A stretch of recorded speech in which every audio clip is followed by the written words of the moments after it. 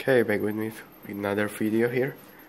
So, here's my hard drive motor.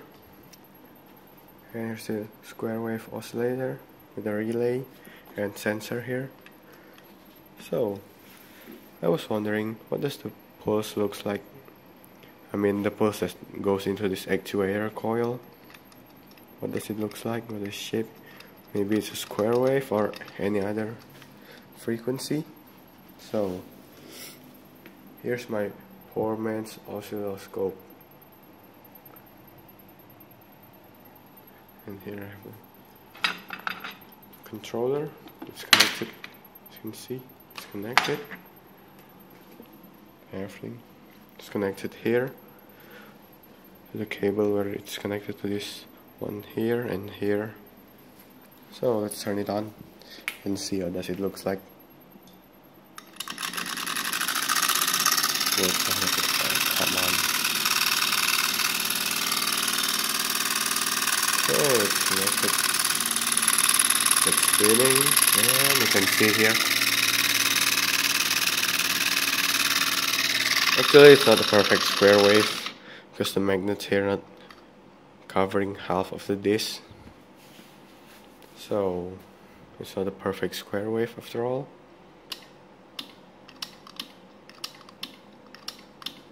You can see.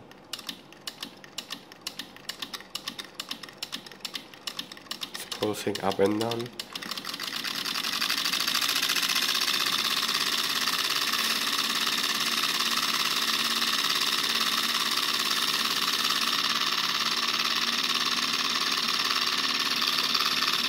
If you want to shut it up, it will slow down.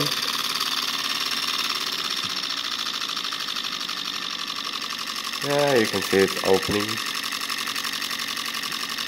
Let's shut the third wire. Just lower again.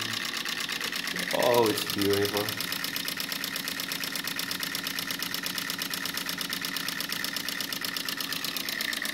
Looks pretty good too. It does look like, what should I call it?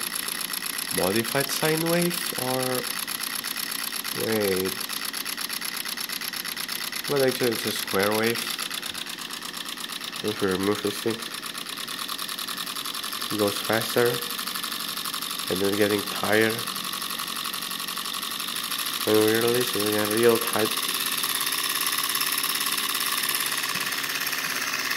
The software I use is through RCA, the settings. And here's the audio input connected to these things. So as you see,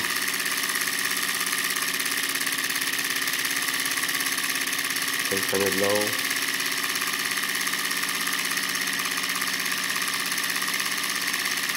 You can turn it real high.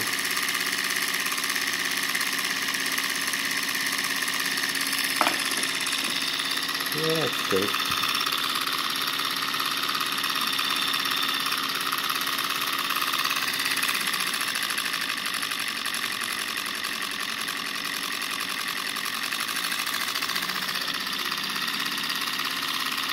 Okay, move it.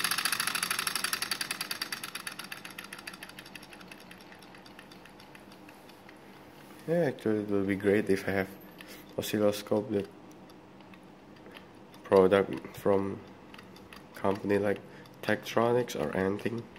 But yeah, they're expensive. Shit. Oh. There's a ground on these things. So yeah, thanks for watching. See you next time.